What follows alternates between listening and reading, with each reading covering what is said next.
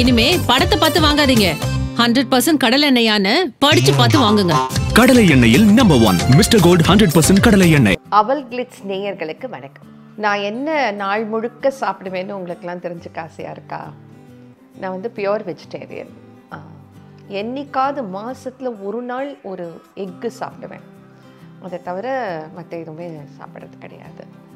Morning பார்த்திங்கன்னா ஒரு cup of coffee. அது ஒரு கப்புன்னு சொல்ல முடியாது, ஒரு 3/4 கப் இருக்கும். கொஞ்சம் ஸ்ட்ராங்காக இருக்கும். பட் ரெகுலர் சுகர் போட்டுக்க மாட்டேன். ரிஃபைன்ட் ஒயிட் சுகர் போட்டுக்காமல் நாட்டு சர்க்கரை இருக்குது இல்லையா, அது போட்டு 3/4 டம்ளர் காஃபி குடிப்பேன். தட் வில் பி அரவுண்ட் ஒரு 6 இல்லை 6:30. நான் எத்தனை மணிக்கு அன்றைக்கி வேலைக்கு எழுந்துக்கிறேங்கிறது பொறுத்து. அதுக்கப்புறமா அரவுண்டு 8 o'clock ஒரு பவுல் ஆஃப் ஃப்ரூட்ஸ்.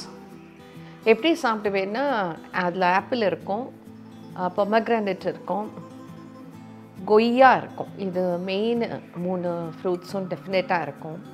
கட் பண்ணி ஒரு பவுலில் போட்டு ரெடி பண்ணி வச்சுடுவேன். கொஞ்சம் கொஞ்சமாக சாப்பிடுவேன். காலையில் ஒரு 7:30க்கு ஒரு பீஸ் ஆஃப் ஆப்பிள். கொஞ்சம் நாளை கழித்து அது எப்போவுமே டைனிங் டேபிளில் வச்சுருப்பேன். போக வர ஒரு பீஸாக அப்படியே உள்ளே சாப்பிட்டுட்டே இருப்பேன். இந்த ரொட்டீன் வந்து எனக்கு கிட்டத்தட்ட ஆஃப்டர்நூன் வரைக்கும் அப்படியே கண்டினியூ ஆகும்.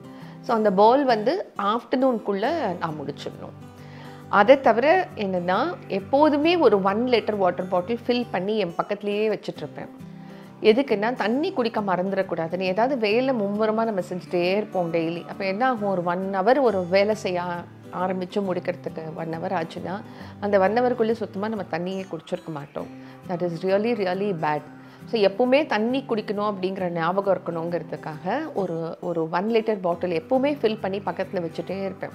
எங்கே வேலை செய்கிறோமோ என்னோடய ஒர்க் டெஸ்க்லேயும் வச்சுப்பேன். சம்டைம்ஸ் சமைக்கிறேன்னா கிச்சன்லேயும் வச்சுட்ருப்பேன். கண்டினியூஸாக every 15 minutes I will be drinking some water கண்டினியூஸாக. அதுக்கப்புறமா அரவுண்ட் 8:30 to 9 ஒரு 3 இட்லி சாப்பிடுவேன்.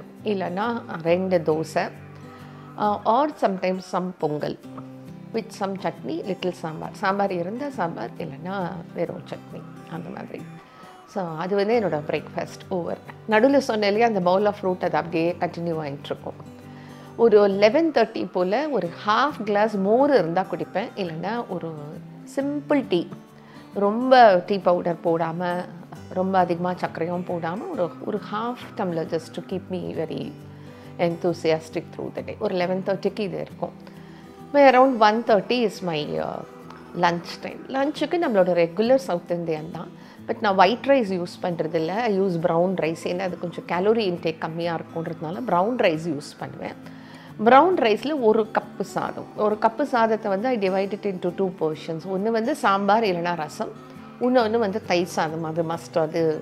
அது இல்லைன்னா எனக்கு ஒரு மீல் ஃபினிஷ் பண்ண மாதிரி இருக்கவே இருக்காது. அதனால் ஆல்வேஸ் தயிர் சாதம் இஸ் அ மஸ்ட். ஸோ அந்த 1/2 cup ஆஃப் ரைஸை 2ஆக பிரிச்சுருவேன். 1 வித் எய்தர் சாம்பார் ரசம், ஒரு ஹெவி பொரியல், இல்லைன்னா கூட்டு. ஏதாவது ஒன்று தான் இருக்கும். I don't take both. கறி நிறைய போட்டுப்பேன், இல்லை கூட்டு நிறைய சாப்பிடுவேன். ரைஸும் இந்த ரசமும் சாம்பாரும் கொஞ்சம் கம்மியாக இருக்கும். அதுக்கப்புறம் தயிர் சாதம் வித் சம் வெரி லிட்டில் ஊறுகாய், இல்லைன்னா அந்த காய் என்ன இருக்கோ அதையே தொட்டு அப்படியே சாப்பிட்டுடுவேன். ஊறுகாய் வந்து ரொம்ப கொஞ்சமாக எடுத்துப்பேன். ஒரு பிஞ்ச் ஆஃப் ஊறுகாய் தான் எடுத்துப்பேன். அந்த ஆஃப்டர்நூன் மீல் கதை முடிஞ்சது. அதுக்கப்புறம் ஒரு அரவுண்ட் 4 o'clock ஒரு 1/2 cup of tea is a must. Tea with milk always. இதை தாண்டினா நான் எதுவும் சாப்பிட மாட்டேன். பை அரவுண்ட் 7:30 எனக்கு வந்து டின்னர் சாப்பிட்டுடுவேன். நியூஸ் முடிச்சு வந்தால் கூட ஹரிட்லி ஐ wash my hands and sit down for dinner. Even before I remove my makeup R my dress, நான் ஃபஸ்ட்டு டின்னரை முடிச்சிடுவேன். 7:30 to 7:45 மேக்ஸ் டின்னர் முடிஞ்சிடும். அதுக்கு வந்து மோஸ்ட்லி சப்பாத்திஸ், 2 சப்பாத்தி. அதுக்கு வந்து mostly protein, high protein kind of side dish தான். ஒன்றும் இல்லை, சம் பாலக் பன்னீர் R பன்னீர் டெஃபினட்டாக மோஸ்ட்லி எடுத்துக்கிறது உண்டு. இல்லைன்னா சம் தால், பயிறு சம்மந்தப்பட்ட சம் சப்ஜி, அந்த மாதிரி எடுத்துப்பேன். டோன்ட் இன்க்ளூட் பொட்டேட்டோஸ் ஆர் அந்த மாதிரி ஐட்டம்ஸ் வந்து நைட்டில் எடுத்துக்கிறது இல்லை. அவ்வளோதான். 7:30 7:45 இந்த 2 சப்பாத்தியோட my entire eating routine for the day is over. Ma'am, இந்த கேள்வியை வந்து நிறைய பேர் உங்ககிட்ட சொல்லியிருப்பாங்க. அப்படியே இருக்கீங்களேன்றது அதை எப்படி மெயின்டைன் பண்ணுறீங்க? ஏதாவது டயட் எல்லாம் ஃபாலோ பண்ணுறீங்களா? ஏதாவது டிப்ஸ் கொடுக்க முடியுமா? I will break the truth. ஆக்சுவலாக நான் அப்படி இல்லை. கிட்டத்தட்ட 30 வருஷமாக வந்து நான் ஆல்மோஸ்ட் மோர் தென் 33 years இந்த ஃபீல்டில் நான் இருக்கேன். நான் அப்படியே இல்லை, நிறைய மாற்றங்கள் எனக்கு உள்ளேயும் உருவாயிருக்கு, வெளியிலையும் உருவாயிருக்கு. இது வந்து ஒரு சின்ன மாயை தான். ஏன்னா வந்து மக்கள் எல்லாருமே என்னை ஒரே மாதிரி ட்ரெஸ்ஸில், ஒரே மாதிரி ஹேர் ஸ்டைலில், ஒரு சின்ன ஒரு டெலிவிஷனுங்கிற டப்பாக்குள்ளே பார்க்குறாங்க. அதுவும் இது வரைக்கும் தான் பார்க்குறாங்க இல்லையா?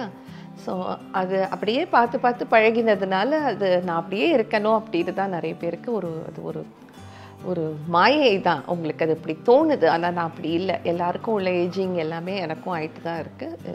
இன்ஃபேக்ட் மீடியாவில் இருக்கிறதுனால எங்களுக்கு நிறையவே ஏஜிங் இருக்கும், even if we really concentrate and better ourselves. But என்னென்னா இந்த 30-35 வருஷமாகவே நான் கொஞ்சம் strict on my diet, strict on my exercises. ஒரு நாள் கூட நான் என்னோடய எக்ஸசைசஸை ஃபோர்கோ பண்ண மாட்டேன்.